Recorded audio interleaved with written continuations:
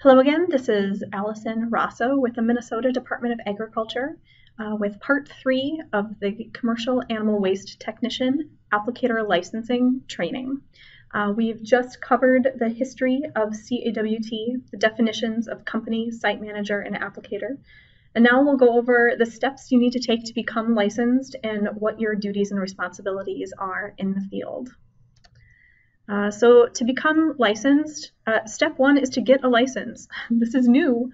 You didn't need one before, and things have changed. So going through the process that you're going now, getting training and following through with a license is the most significant change and is step one. Step two, this is now an all online process. It was designed that way at the request of the industry to ensure applicator licenses can be issued quickly and from anywhere. So first you'll need to fill out an online application at the Minnesota Department of Agriculture's website. Pay the fee online with a credit card. Watch this designated 2-hour online video training and take a brief online exam and pass. And once you successfully complete these steps, you will be a licensed CAWT applicator and you are allowed to apply manure to the ground. You'll want to print off the proof of completion of your training and keep it with you until a hard copy of your license is in the mail to your employer. Some of your duties as a licensed CAWT applicator is to work under the supervision of a licensed CAWT site manager. Supervision in this case is very specific. It means that a CAWT licensed site manager needs to maintain voice or phone contact with all applicators at all times. They need to be on site more than half of the time of the application, and they need to be within 45 minutes of the site at all time. The site, again, encompasses locations where loading, agitation, pumping, hauling, and field application occurs. One example of why voice or phone contact is important is if an inspector or regulator asks about the operation or the plans for application, or sees you working or applying in the field. They will first ask to speak to your site manager to get more information about the application. Without this voice or phone contact, you'll be in violation of your issued license. Other duties as a licensed applicator are to carry a proof of license or your MDA issued license card at all times.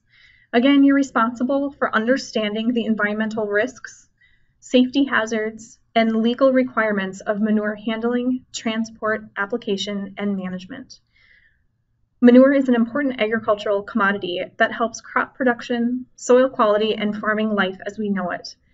It's also important that manure be managed and applied properly to minimize negative impacts on the environment, such as water contamination, runoff, and pollution. Another important duty is to report any spills to the Minnesota duty officer. The phone number 1-800-422-0798 should be readily available and familiar to you. The duty officer will put you in contact with the appropriate state agency officials who will document, manage, and work to minimize the risks associated with any manure spills.